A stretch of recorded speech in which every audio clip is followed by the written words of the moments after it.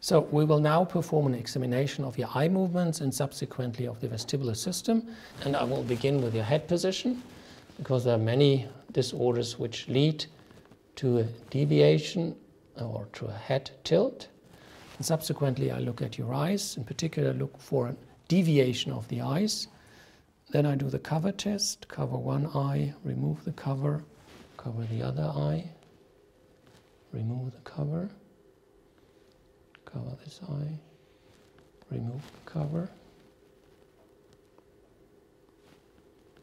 And then you can look at the eye which is not covered or the eye which had been covered to look for inward or outward movements or for a vertical divergence. And the most sensitive test is the alternating cover test. Then you can see the maximum angle of eye deviation. And it's important that you cover the eyes for a few seconds. Don't move too quickly. Okay. And now look at my finger to the left, to the right, as far as you can look, and up, and down. Look at my finger. Then we can also check the diagonal positions. Look here, left downward, and right downward, and upward here. Okay, look straight ahead. And now look at the finger which moves up, left, right, as quick as you can.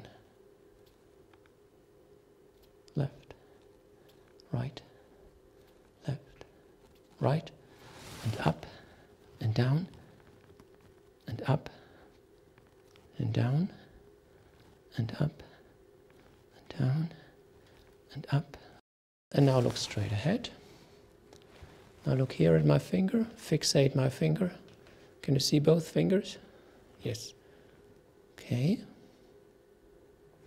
Now look here.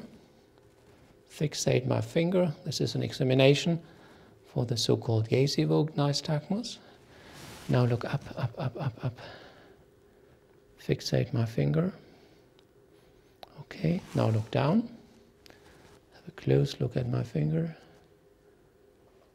Fixate my finger. Now we examine so-called smooth pursuit eye movements.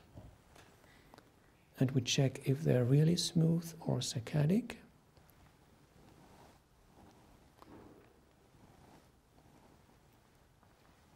Okay, perfect. Now look here. Now fixate here and there and there. This is the convergence reaction. And there and here and there. Now look at the finger. And now up here again. Once again, look at my finger. Fixate, fixate, fixate.